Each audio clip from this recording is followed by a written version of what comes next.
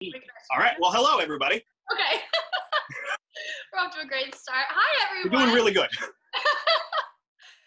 We all hang out way too much together, clearly. Not lately, but welcome to Portland Cocktail Week Distance Learning. My name is JoAnn Street. I'm here with Nickle and Ryan LeClaire, both of Louisville, Kentucky, living not too far from myself as well. How are you guys doing? We're good. We're good. We do want to start this off by, to anybody who might have concerns, Ryan and I were both, doctor confirmed it. We had coronavirus in February. JoAnn can confirm it. It was terrible. We're both recovered, thankfully. That's why we're not social distancing for this. But I just want everyone to know that we are responsible. We do stay home. We've just both been sick together already. That being said. Very fair point. Hey, man, that's how everything's got to start these days. We got to be responsible. Yeah. For those of you who don't know me, I am a portfolio ambassador for Wild Turkey and also Campari America.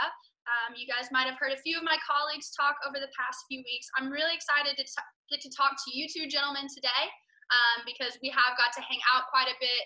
You guys just opened an awesome new place in Louisville, Kentucky that has become one of my favorites. So I'll let you guys chat a little bit. Tell us a little bit about yourselves, where you're from, when you guys came to Louisville, and so forth. Yeah, absolutely. Ryan, you want to start? sure. I'm from Minnesota. I grew up there for most of my life, and then I moved to LA shortly after an event with a friend that I met there, and we opened some bars in LA, and then I went from San Francisco to there for a while. And then at some point, I had reached out to Nickle and Lindsay because they were opening a bar, and it was like, Louisville's starting to feel more and more like home every year I go there. So, and it would be a nice change of pace from San Francisco because everything there is so expensive. So I just wanted something different. And I came to Louisville about mid-January is when I got here, and went from right there to opening the bar to. Yeah, it's been a whirlwind. A couple months of work. Since you got here, man. Officially now, a couple months of not work. Yeah, we've actually. This is a sad, funny note, but we've been closed longer than we were open. I mean, we're going to open again, but obviously. Yeah, I'm Nickle Morris. I've been doing this for a long, long time. I started in Tucson, Arizona. Right? Well, it's the most dignified way to say you're old. I started in Tucson, Arizona. From there, I bounced around a whole bunch. I spent a lot of time there. And then I bounced around a bunch between New York, Los Angeles, eventually found my way to Hong Kong, ran a bar there called the Pontiac, which is like a world's 50 best party bar.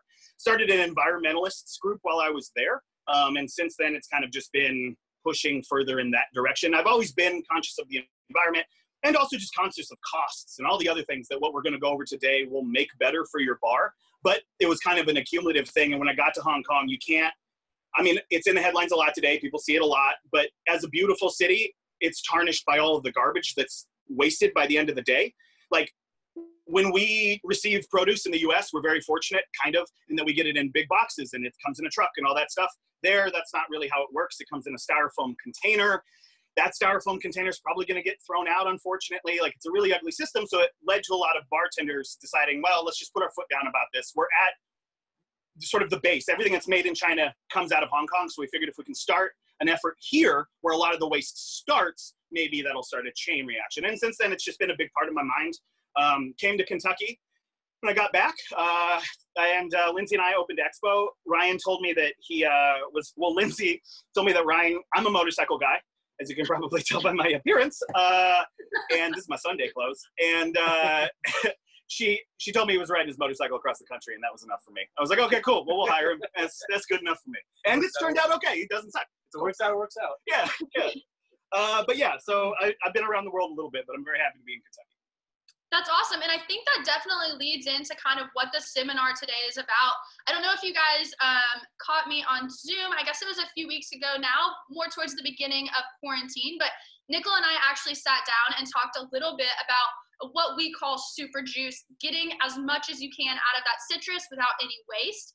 And that's pretty much what we're going to talk to you guys about today is citrus, how we can get to that no waste. I know a lot of people in the industry are definitely leaning a lot more to sustainability and no waste. I've interviewed a lot of bartenders and people in the industry that feel that way and are very passionate about that. So I'll let you guys dive a little bit deeper into kind of how you started this program. I know you talked a little bit about Hong Kong, how you're using it in your everyday bar scenario and so forth. Yeah, totally. So super juice is what we call the final product. The process is, we'll get into it, but it's called an oleocitrate, just like an oleosaccharum, but we'll get to that in a moment. It started originally, I used to do keg cocktails. I had like a large program in Tucson, and we had, ooh, don't knock over the turkey. It's okay, everybody, it's okay. Yeah, let's get it out of your swing arm, man. He's talking his arms there. Let's get it out of there. Bart's next, I promise you.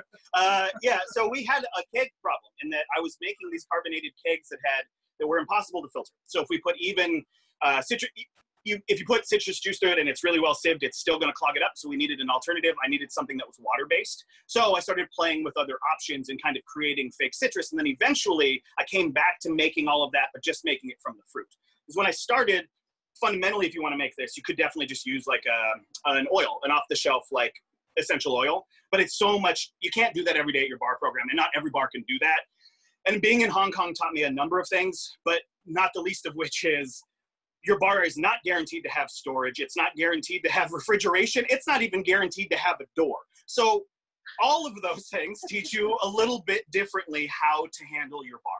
Pontiac is a metal shoebox in an incredibly humid place. And when we open, you open the whole front of it. So you had to find a way to keep your citrus fresh because that humidity would nuke it right away. Keeping it in bowls was really tough, and you don't have refrigeration, so what am I going to do with this? So you have to find a better way to make the most out of fruit that's already dying. And I think the standard for that to most people is making a citrus stock after the fact. So like here we have some lemons that Ryan's already started peeling. We're going to go through this process, but the first step is peel your fruit. So Ryan has started peeling these fruits. These peels are going to be significantly more bountiful than you assume they would be. And it makes for a really nice product, but there's a lot of different ways to do it. And the one that I'm going to go over today is the one that I've been working on for years. So this is sort of like you can do this a lot of different ways, and there's a lot of enthusiastic minds. And I think the coolest way is to sort of focus on a thing, see if it works. So we've been focusing on the citrus, and we've been using it at the bar as a way to not only maximize profits, make things stretch longer, but make a fresher, better product. It's easy to be like, oh, well, this is like an okay stopgap because I'm doing it for the environment. But what if we could do it for the environment and also have a better product because of it? So I wanted to focus on that, and that's what this is. Ryan is honestly kind of responsible for the final thing. I'd worked on it for years and years and years. And how we got there is pretty funny. Yeah, and one of the issues that you run into is spoilage. That's a huge issue. Obviously, citrus will go in about 48 hours. So we would combine an approximation of what we're going to make today without any plant matter in it and our juice. And it was a really nice thing, but as Ryan pointed out, when you clarify your juice, whether it's through any means, whatever means you choose to clarify it, it loses its texture. Because when we look at citrus, the reason it's opaque is because there's still pulp in there. Well, not pulp, actually, as I learned, that's not called pulp. We don't even know, I've been wrong about all this stuff. Anyway, there's... Confidence? Organic matter still in there. Yeah, there's still organic matter, bro. Yeah, it's more or less what I'm getting at. So it creates a texture. There's a specific texture that comes with that water doesn't have. It's too thin. So if it's water-based, if it's a stock, if it's something like that, you need to reincorporate plant matter or you won't have the right texture for your citrus. That took us a long time. The way that we make this is we make this oleocitrate, and like an oleosaccharum, we leave it for a period of time. I once left it way too long, and I used to just rinse the acid off, couldn't get it off. And I was like, Ryan, I'm not really sure what I'm going to do. But the peels had gotten so soft that we could eat them without them being bitter, without them being anything, just from the acid. I think we call it a sloosh at that point. Yeah, and we refer to it as slime sometimes. And we took that and we blended it up into kind of this milky thing. And it turns out that's where the texture is. That's where it's all at. You can loosh the oil, which is the process of releasing the oil into the water and causing them to mix. That's what absinthe, when it becomes milky, that's what's happening. So the same thing happens with this oil. And we realized that plus the little bit of plant matter that's present in the flavetto or the peel on the outside of a lemon was enough to get that texture back into it. Ryan, would you like to talk about the first steps of this? Absolutely. So first, obviously, we'll just talk about you peel your citrus. You weigh it out. We have 6 of them. I believe this was, how many grams was it? 6 comes, it's tough. So the fruit, the oh, grams, sorry. Yeah. Ignore that. Yeah. This part, the weight of the peel is like variable. That's the one part that's kind of a variable that doesn't need to be set in stone.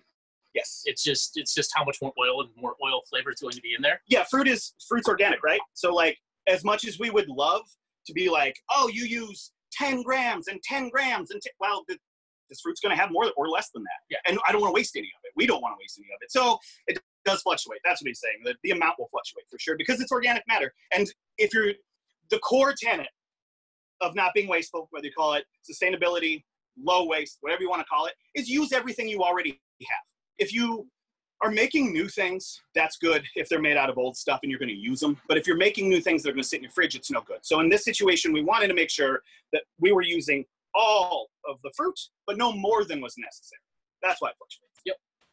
The thing that actually really matters is what you're using here and how much yield you're going for. These are like the variables that relate to each other, the ones that depend on each other that actually have a significant impact. So acids you have present, all we're really doing is just adding more acid of what's present already in citrus. So lemon is heavily citric with a little bit of malic. There's other ones there. We'll talk about them in a little bit though. Right now we're just kind of focusing what's on here. You literally just dump them in there. Yep. So this was 8 grams of malic. This was 37 grams of citric. And you just literally just let them sit and like you would with an oil saccharin. Yep. And this is the peels of 6 fruit. So 6 lemons, just take 6 lemons because the juice is going to be a component as well. So when you're making a recipe for this, when you walk in every morning and you go into prep, normally when you cut fruit, you mindlessly cut it, juice it, throw it away. Well, because we're not throwing it away anymore and we're going to prep it beforehand, we have to be mindful. So when you come in, you're going to still make your juice, but just know you need to make 6 to make a liter. I guess I didn't say that at the very beginning. This recipe is definitely for a liter, a yield liter. Basically, the way that it works out, so that you guys can understand it on a slightly smaller level, this, on average, gives about an ounce of juice, 1 lemon does. With this system, you get 6 ounces of juice that has the same acid content, but that can't be oxidized, and has like an oil content that's 3 to 4 times more potent than what you'd get with like hand squeezed juice.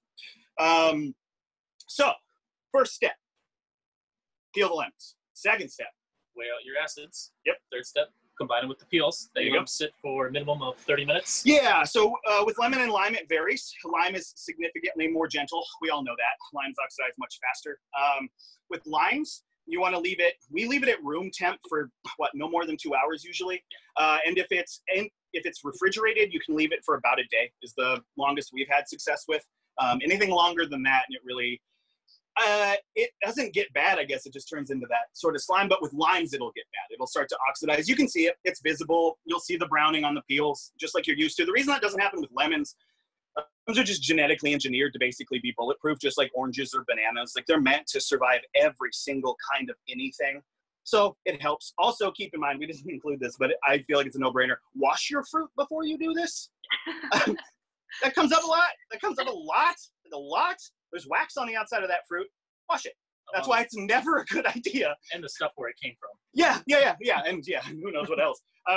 But yeah, so next step, if it's lemon, leave it for a couple of hours. If you forget it, like we said, that's how we figured this out, so you'll be okay. Lemons you can definitely leave and it won't be a problem. They really don't oxidize. Remember that citric acid is a very good preservative. When you want to keep potatoes from browning in water, or you want to keep garnish apples. How many of you guys cut garnish apples? Throw them in the water at work. What do you put in there? Or what should you put in there? It's a little bit of lemon or lime juice, because that acid helps keep it fresh. So it's going to stave off some of that oxidation. So that's when he was talking about the acids that we use. We use citric and we use malic. Citric is the sourness. Malic is that dryness. You know, the tartness, like on your tongue, that dries it out with lemon and lime.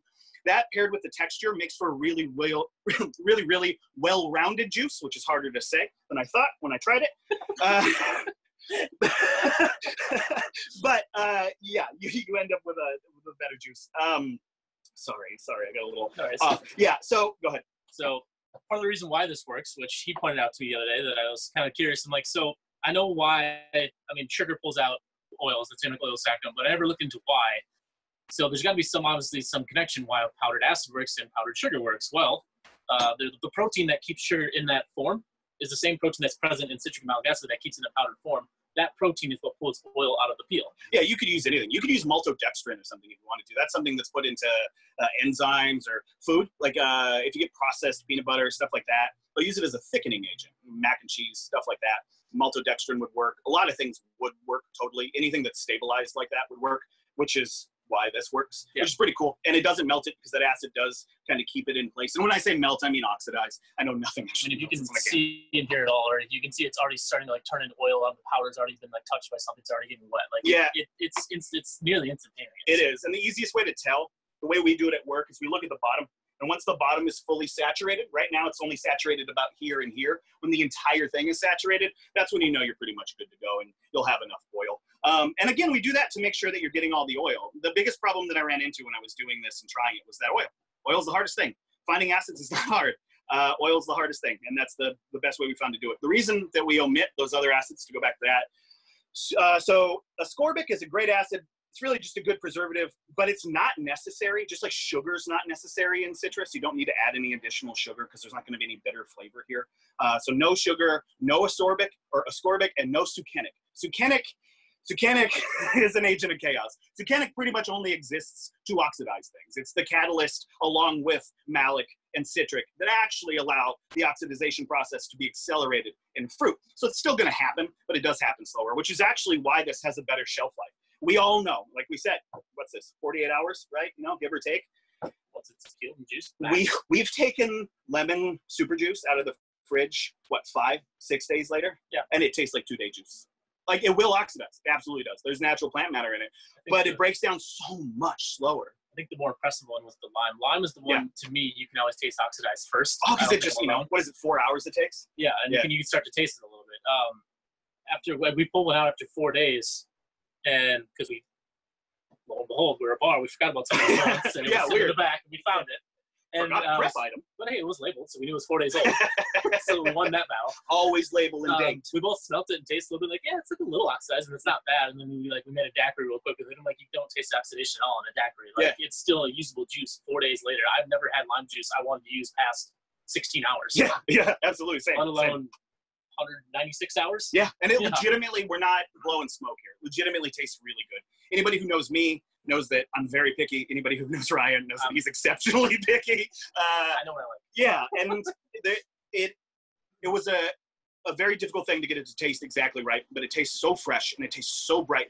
If you've ever had a hand-squeezed margarita, if you've ever gotten out the C-press and made yourself a marg or anything like that, let's be honest, we all know you don't really taste that much lime unless you do it this way. Because you're not going to get any of the oil unless you do it this way. I mean, not enough. It's being diluted by the plant matter that's in the citrus, all the things, right? There's not enough of it. That's why when you make a whiskey sour, you hit the top, right? So it still has that lemon essence. Well, when we're making these drinks, I made a Clover Club, and you could taste the citrus. Like, you could taste the peel through the egg white, through the gin, through egg white sour, you can still the vermouth, through everything. It's nuts. Yeah. You normally, that flavor isn't nearly as present as you want it to be, or as I want it to be, because I like very flavorful things. Yeah. If you ever have any of my drinks, they're always like in your face with a lot of flavor. That's how I enjoy things. Can confirm. Very heavy salt and pepper user. Yes. But yeah, so it needed to be more intense. And I think it's kind of like an open secret that we all know.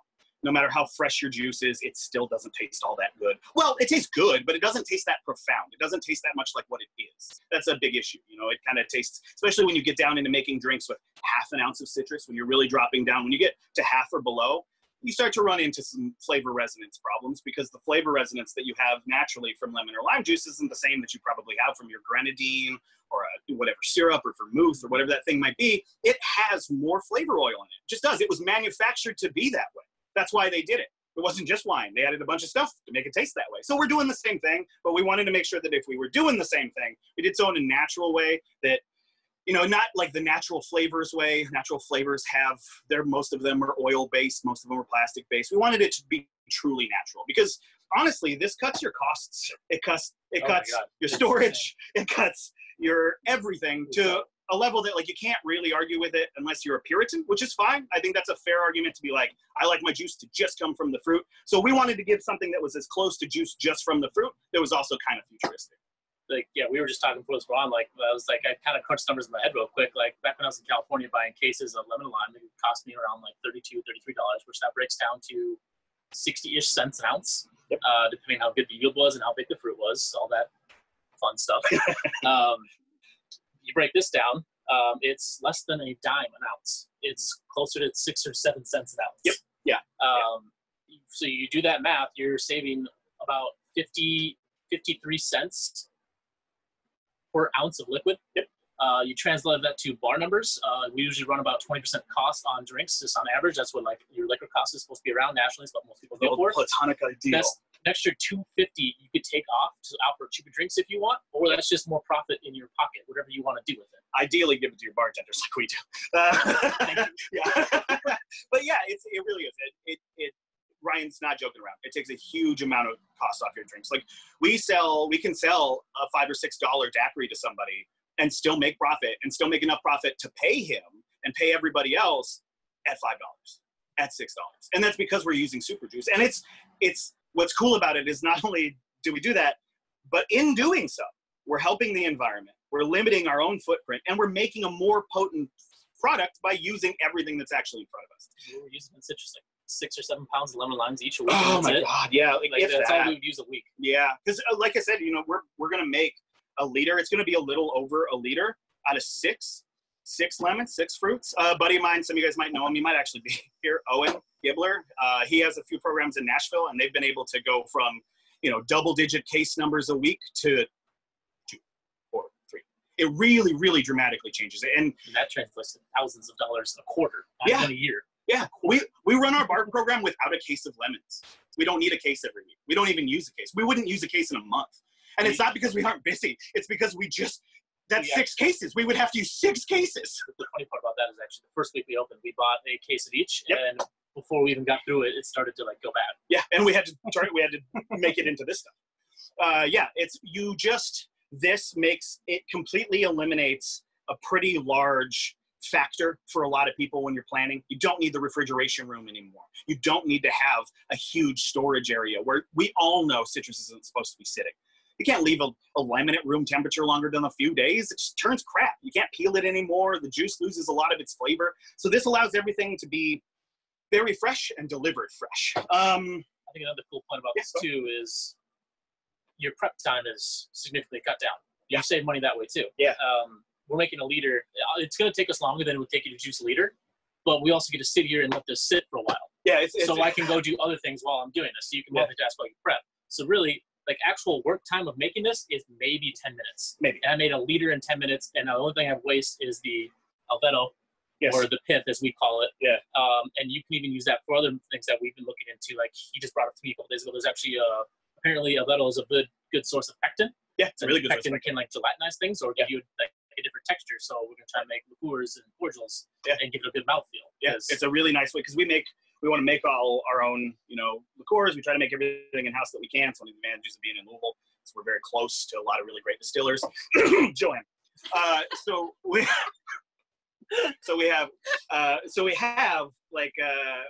have an advantage. So the pectin helps in that sense. But it also, one of the things that we'll do with it too is just make a tonic. A lot of you make tonic syrup, right? How many of you are using cinchona bark? Whoever just said yes, please stop using cinchona bark. It's dangerous, and that's not your fault. It just is. Cinchonism's a real thing. I had a bartender once who got it, legitimately. He actually worked for Lush Life too. He got it. Yeah, it's real. I've seen it. It happens. And it's just avoidable. And cinchona bark has to be shipped, and it's in a plastic bag, and it gets cut down in really unethical fashions. So we just try to avoid using it altogether. And to make tonic otherwise is to use pith. That's what we use as our bittering agent, because as we all know, the thing that you're going to lean to in your tonic is going to be citrus anyway. You're going to put citrus in it. Why not just make it out of pith to begin with? But if you, as Ryan was pointing out, if you blanch those, bleach them. If you boil, don't. No. So if you boil blanch them, you boil them and then hit them into ice water. If you do that a few times with that Alvedo, the pith, the white stuff, that'll actually get really soft and really nice, and you can turn it into a lot of things. I have a friend that's a chef in LA that turns it into a really lovely dessert. So there's a lot of options. Used to triple blanch mandarins and use mandarin puree for a cocktail back in San Francisco. It's a known method in the shop world for sure. Absolutely, and it's a really good one. It's a very useful one. Pith is a thing that gets slept on constantly. We don't use it. We should use it. It's seen as like this bad entity, but it's really not. We're not afraid of bitterness in this industry, and that's all that really represents. You look at Fernet consumption or moral consumption among bartenders. Yeah. What's wrong with pith? You guys drink all this Campari. You can drink all this Campari, and if you can drink all this Campari, Braulio and you can. Chinar. You can. Yeah. Anyway, so moving on. So now it's sat for about long enough. If you look at it too, it's literally it's pouring like a slurry in there, and it's like everything's already done. Yeah. So we just literally can just take Ryan, this. What's up? Can you actually hold the bottom of that up to the camera so everyone can see a little bit better? The front of y'all's table is actually cut off a little bit. Perfect. Oh yeah. What part? Yeah, that. Yeah, This? Just show so them the bottom. the front part of your little bar area is cut off, so if you guys can just hold up things so everyone can see them. Yeah. Yeah, perfect. Got it. So yeah, this is the slurry. It's already pulled out. Like everything's been touched. Like you might not be able to see as well as I can, obviously, but everything there has been touched by some kind of oil. Yep. So this is, go ahead. So what we do is we take a little bit of water, we dump in here just to help all the rest of the solution. This is pre-measured out water, by the way. This was about 750 mils. It's 28 ounces. 28 ounces, because we're going to get about another 6-ish to make a liter. Yep. So we get all in there. We're going to dump it in here. So this is kind of like our base solution, just making sure we get all the acid out. And we get a little bit more in here just to make sure we get it all out. That's all of our flavor. And literally, we just dump the rest of that in there. Yep. Perfect. So then we have our little solution with our peels. And now we're going to cut the citrus, and we're just going to juice it right in there. Yep. So while he's doing that, I'll talk a little bit about what's happening. So this is what was in that cup that you guys saw the bottom of. That's oleocitrate. That's a term to get very comfortable with. It is just like oleosaccharum. It's a technique. It's a really good technique. It works fantastically well, and that's an easy way to refer to it. We've been calling it slime. That's not the easiest way to sell. Like, hey, here's a new world-changing thing you should totally use. What is it? It's slime. You should drink it. Yeah, it's funny to us, but so we found a better term for it. We call it oleocitrate. It's really cool. And then what he's done, obviously, is he just hydrated that. When you're taking it out, when you're taking the citrate out, definitely do it. Ryan did, and give it a little water to move it around a little bit. So that oil is going to cause it to start getting sticky. It's gonna want to stay in there.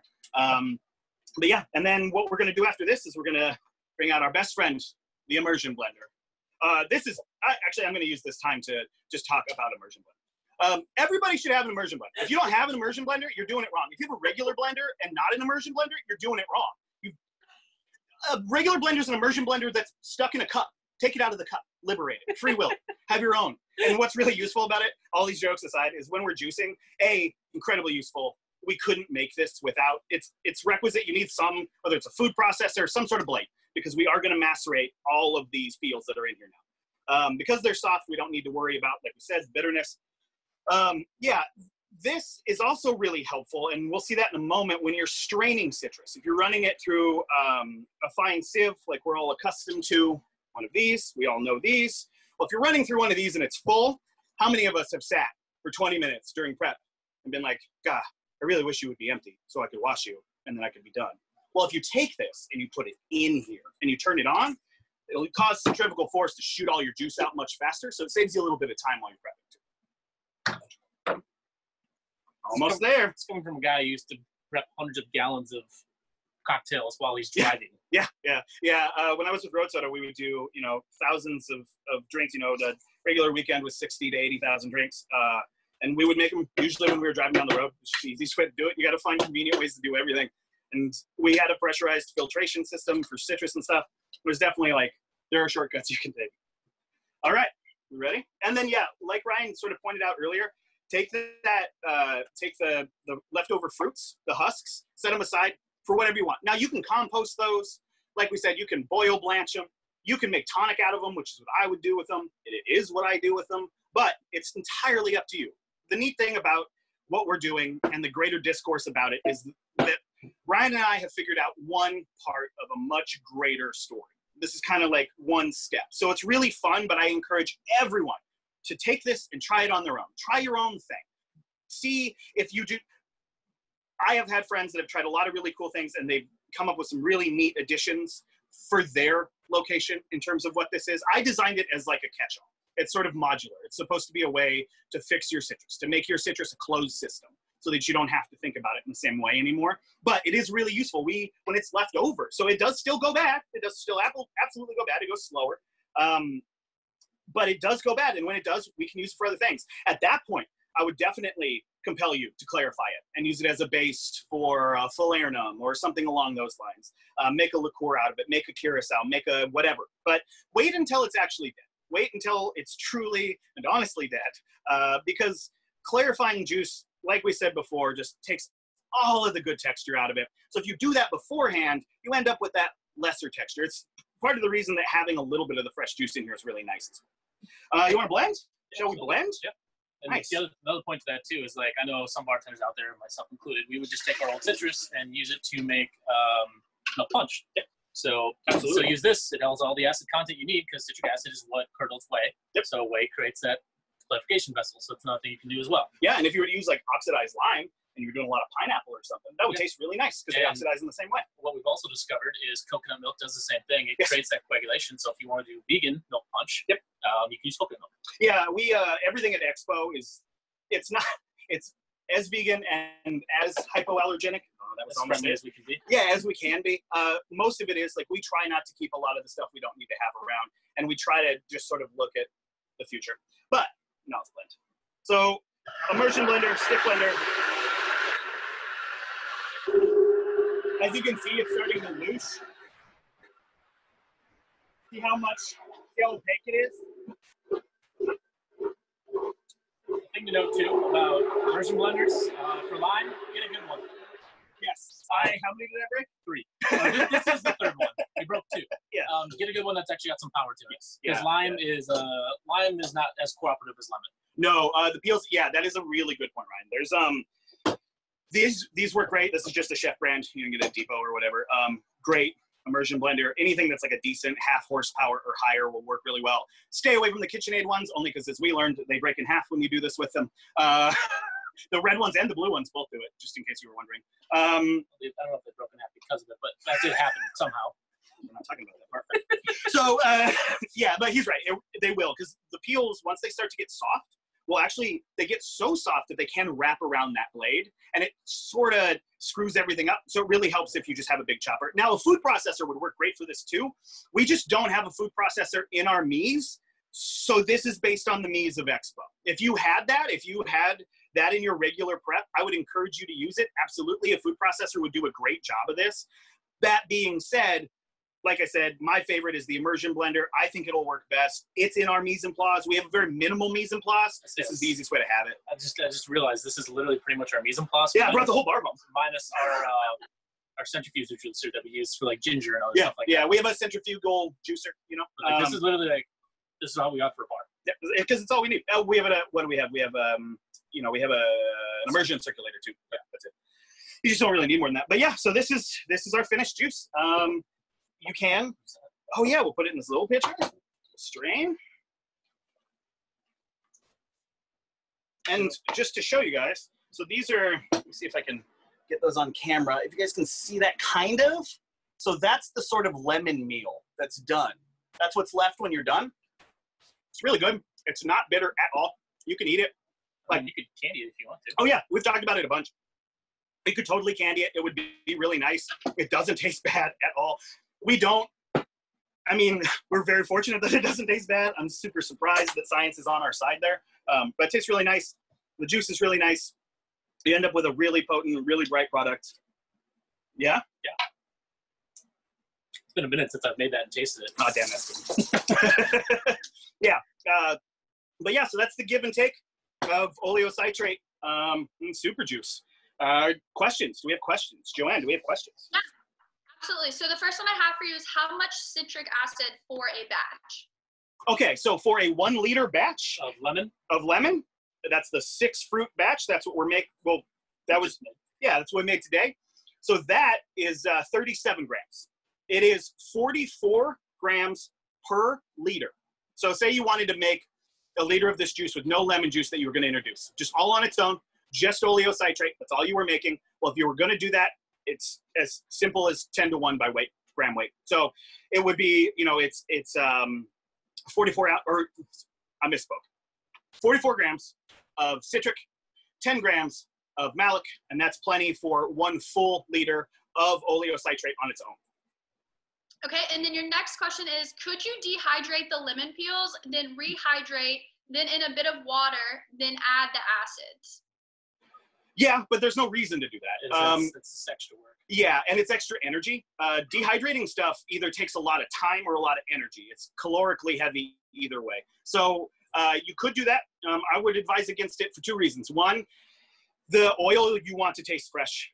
We actually have I have some dehydrated lime peel over here on my desk from a different video, and you can smell it, you can taste it, you can apply it. It's just not the same as fresh peel.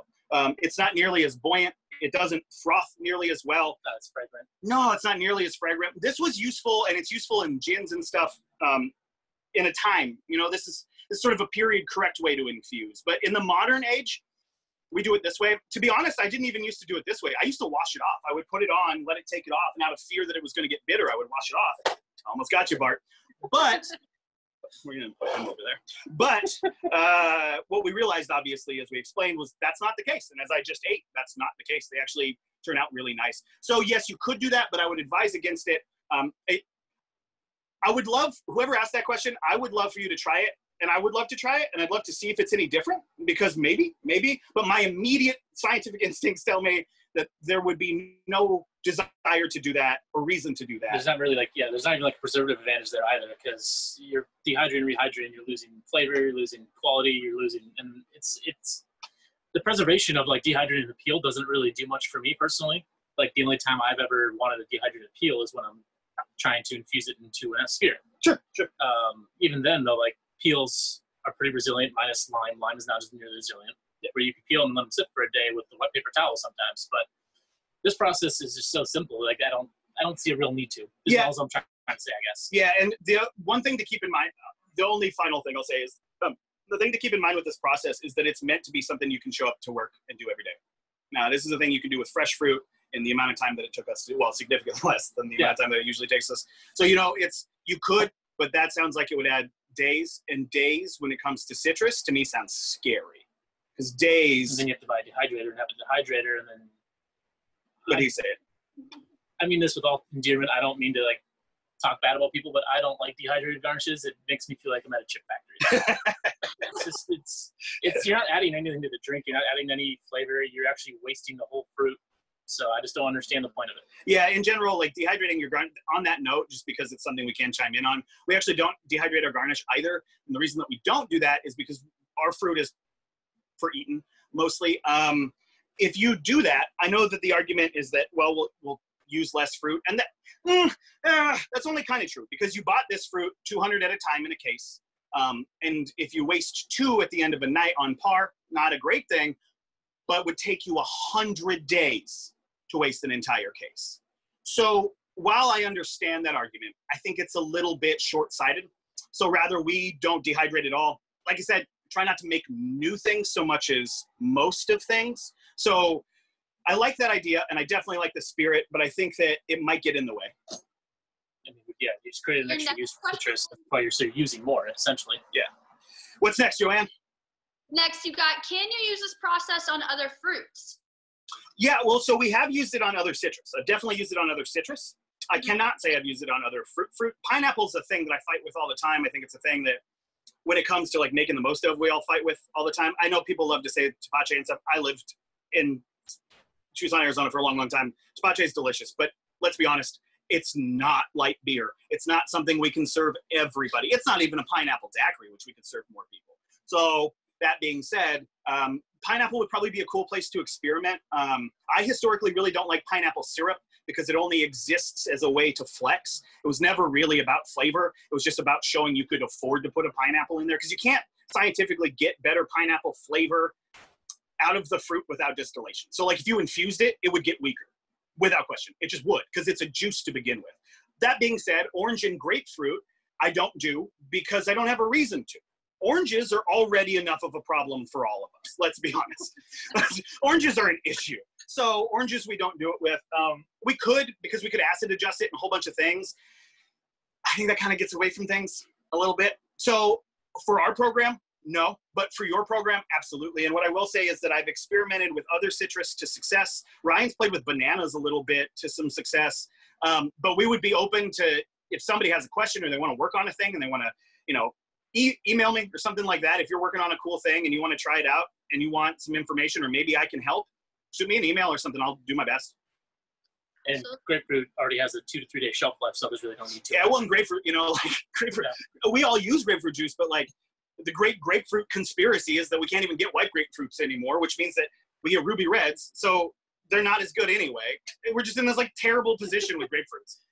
I'm sorry to all those Texans that love your ruby red. They're fantastic. They're delicious. White grapefruits are better. They are. They're drier. They taste better. They're more bitter. Next question. Next question. Before we get too off topic there. It's sort of impossible for us.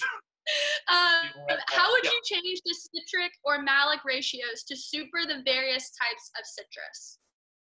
So for lime, we just go heavier malic. Yeah, that ratio is malic's about the same. Malic's pretty much the same, but citric's a little higher. So with lime, lime's a lot closer. So we operate, listen, fruit fluctuates, ripeness fluctuates. And we as human beings have the tools to look really close at things. But sometimes it's like looking at an elephant's nose. You got to back up a little bit. So I think that you definitely can. They can be very specific. I can tell you right now that according to the FDA's mass spec, there's 44.7 grams of citric acid in a liter of lemon juice. There are 43 grams of citric acid in a liter of lime juice. That's the big difference. So because it's 2 grams over the course of a liter, and we're talking about fresh fruit, and we're talking about mixing, and we're talking about a lot of other things. Also the oils and the peels are adding a lot of different flavor. It's hard to notice. So the reason that we didn't fluctuate it, that is the difference. There is absolutely a difference. I'm not going to say that there isn't. There absolutely is. There's actually more citric acid in raspberries, in case you're wondering. But the important thing here, again, the acids are a big part of this, but it's just, I don't know. What do you think, Ryan? I think don't get so hung up on what acid is present in what. Obviously, we all know lime is traditionally a little bit sharper than lemon. As long as they taste like that, I think that's all you need to worry about at the end of the day. Yeah. Especially because you're still using the juice. You still have that juice in there. You still have the peel from the oil. So you can still, we don't, some days we don't label our juices, and you can sit there and you smell it, and you know the difference. You can see it. You can see it, you can smell it. Like this is green. This is almost the color the juice comes out. The juice comes out like a crazy JoAnn, you've been in our green bar, and you've had our citrus drinks, and you know when it's lime, you know when it's lime. You can tell. So we definitely, I think that, I see it as I think it's a very fair question. I think that you can choose which way you want to do it. We assimilate, but that's because for the sake of teaching this to people, I'm the only person out here teaching people this stuff. So it makes it a little easier for me to be able to show Ryan and show everybody so they can learn it. That being said, yeah, there is a slight difference. And if that's what you would like to observe in the way that you manufacture your oleocitrate, please, by all means, do observe that. We have chosen against it because it's 2 grams and because on the grand scheme of things, after having done this for years and years, I can tell you in my personal opinion, I don't think it makes a tremendous difference. But objectively, if we want to look very close at it, yes, there is a difference. It looks That's like a great question. All these have been really good questions, by the way. You guys have done a really great job, I think, of getting into detail and explaining this process. I don't see any more questions right now. We'll give it another minute or so before it goes through, but I can definitely attest to the juice that comes out, what you guys are doing. It's refreshing, it's delicious. You can always tell it is a little bit different than that standard squeezed lemon or lime.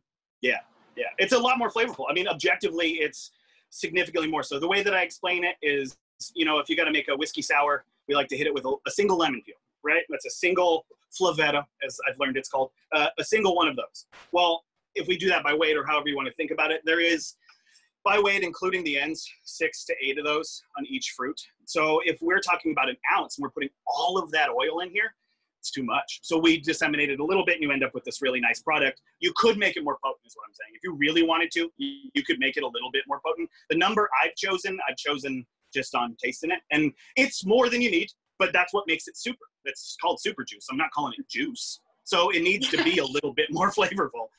And that's, we all want hand squeeze. We want hand squeeze and we want it as quick as possible. We want it as safe as possible, as ethical as possible, as everything as possible, right? Well, that's what we're aiming for. I don't got to invest in a big juicer anyways. Like even those overhead squeezes, the level squeeze, a lot of us use the big ones, the presses, they'll still cost $70 for a decent one. Yeah. And they'll still break after 6 months. And how dirty do they get? When you're cleaning them, like one of the problems with the squeeze juicer is I challenge every person, every bartender who's at home right now that has a C-press specifically, flip it open.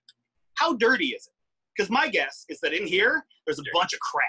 And that's oil. That's what you want in your juice. That's not the best way to get it. Just peel it. Mine's dirty at home. Yeah, everybody's is. Of course they are. If you use it at all, it gets that way because that's where the oil ends up. And if you don't wash your fruit, that's where the wax ends up. But even this one, we've used it a little bit and there's still some here. And that's because that's what happens. So these are great, but don't assume that oil is going into your juice just because you're squeezing it out.